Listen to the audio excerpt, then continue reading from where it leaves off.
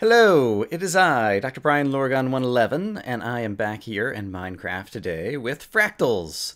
Once again, I haven't done these in a while, but I'm not here to talk about fractals today, beautiful mathematical functions that you can make pretty pictures out of. Instead, I want to talk about command blocks and what the recent snapshots have done to update command blocks. But as I'm doing that, I want to go back and just kind of reset some things and draw a new picture up here.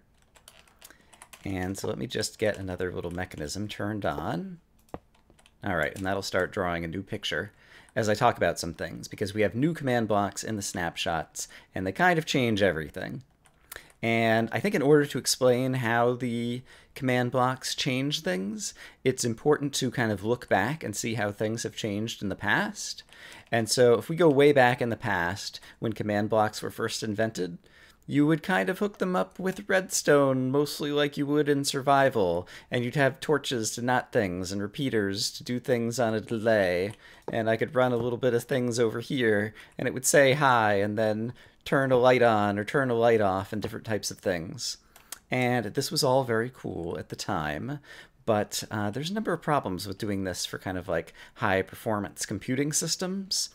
For one, there's a bunch of things that introduce delays, like repeaters and comparators, that take 1/10 of a second to kind of run.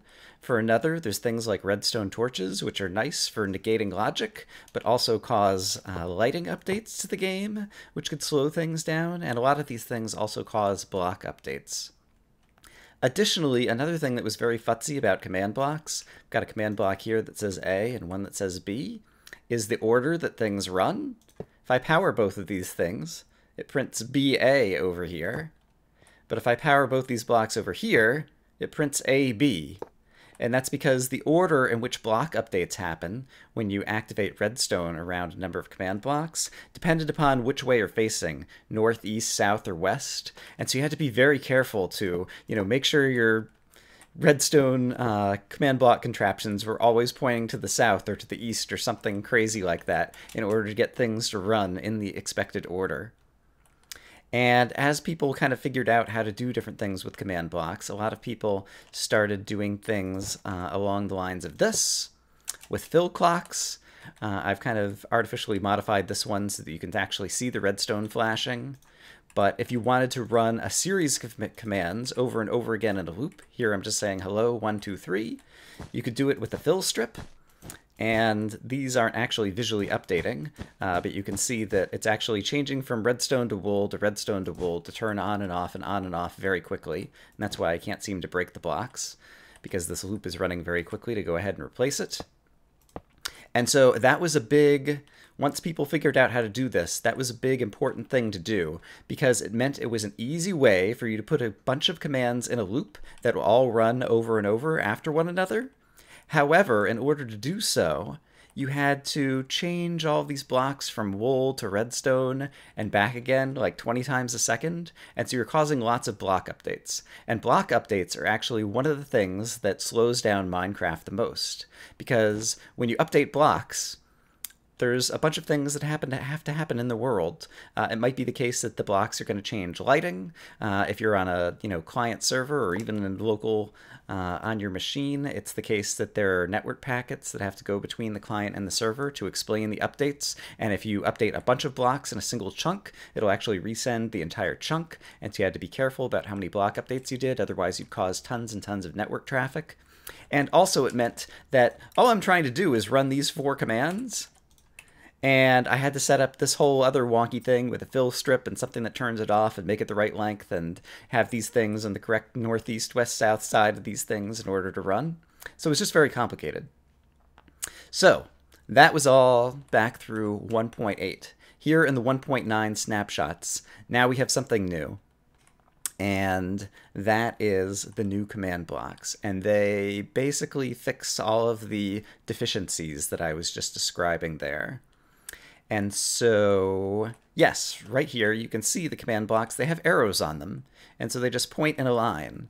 And so rather than having to know about northeast, west, south kind of things, now it's the case that you can just set up some command block to activate something, and then it will execute the commands down the line with these green chain command blocks. So already that makes things a whole lot simpler for people to set up, and you don't have to watch, if you're watching someone's tutorial about how to build something, you don't have to make sure you're facing the same north or west direction in order to build it. Now you can build it in any of the directions, provided you have the arrows pointing in the correct direction, which is very easy to see.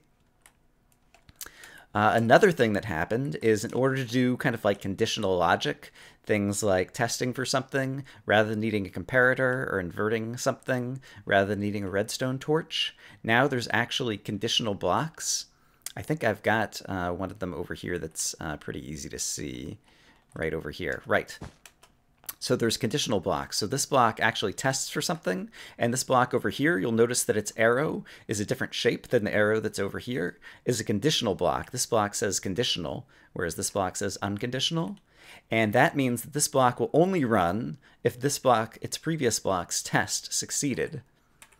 And so conditional blocks are great because it means we don't have to futz around with comparators anymore, which introduce delays as well as block updates. Now we can just write normal code, and when we want to do something different, if a previous test went, we can just change it to a conditional block. And it's very visually indicative. Like you can just look from the outside and see which blocks are conditional blocks, and as a result, it's very easy to look at your contraption that you've built from the outside and figure out where an important test is, and then the blocks that are only going to conditionally run if that test succeeded. And so that was another big change that made things both easier to program and a bit faster, so you didn't have to deal with fiddly comparators or other really esoteric stuff like command stats in order to make things run fast and do tests. And finally, looping mechanisms. It used to be the case that you'd do fill strips that needed all of these block updates, and you'd have to have a bunch of blocks that were powered.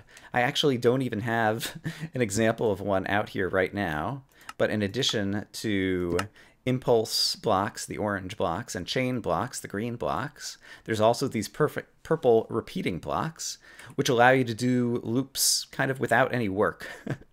And so, for example, if I have a block over here that says, say, 1, and I make it always active chain block, and I make this always active as a repeat loop, then it's just going to say 1, 1, 1, 1, 1 all over again. And I could put a bunch of these in a line and have this one say 2. It'll say 1, 2, 1, 2 all over again. And so purple blocks basically made it one block that you can do in order to run things in a loop over and over again. There's no redstone associated with these things because we can say that they're always active rather than needing redstone, which is very convenient. And there's no block updates. And so basically now we can run all kinds of things super fast without any block updates.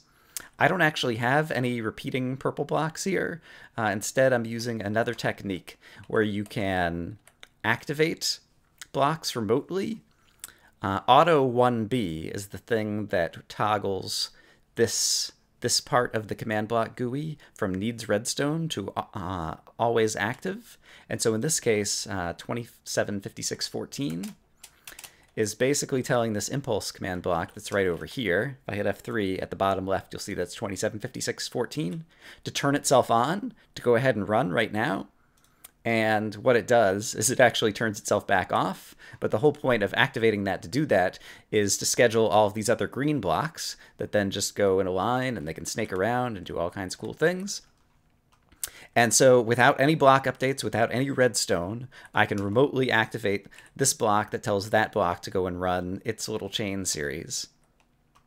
And yeah, again, I'm just trying to give an overview. Like, this isn't a command block tutorial, but these are the things that changed in kind or in nature, and it was really a revolutionary change in the snapshots that allow us to do things like I'm doing right now, which is reasonably high performance computing in Minecraft. While I've been talking, I've been computing a different picture of the Mandelbrot set. I made a similar thing that does the same graph about 1.5 years ago out of command blocks, and it took me about 10 hours to program, and after I programmed it, it took about 10 hours to run to produce this picture. Now, with the new command blocks, this only took me about 2 hours to program, And as you can see, this thing just in about 10 minutes, or probably even less, has already drawn most of the picture. And so the thing runs about 40 times faster and was much, much easier to program using the new command blocks that have been introduced in 1.9.